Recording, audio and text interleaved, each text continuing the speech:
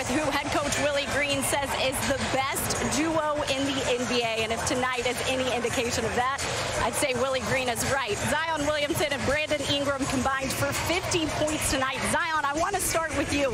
Your first game on the court in the Smoothie King Center in nearly 10 months. What did it mean to you to be back here on this court?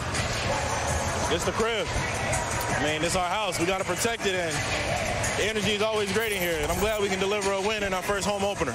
And the fans were chanting your name the second you walked out on the court. What did it mean to you to hear the Smoothie King Center packed with fans yelling your name? I mean, it's all love.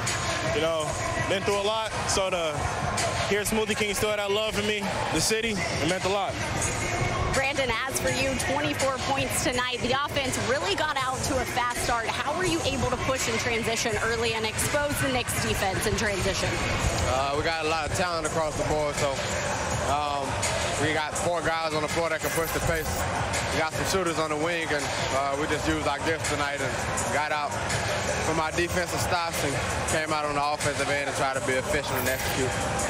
You said yesterday that you still see a lot of potential, that you guys aren't even close to tapping into your potential, you and Zion Williamson.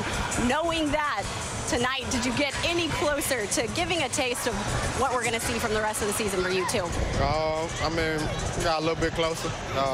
We know what we can do. We know what we can do against other players, and we're going to continue to show that every single night. Zion, a dominant effort from you on the offensive end. How were you able to slice through the Knicks defense? You know, my teammates had a lot of all-ball movement, and, you know, it gave me a little bit more space, and, you know, I made the most of it. I'm on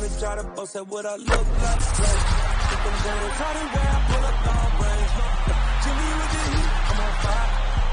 It's NBA,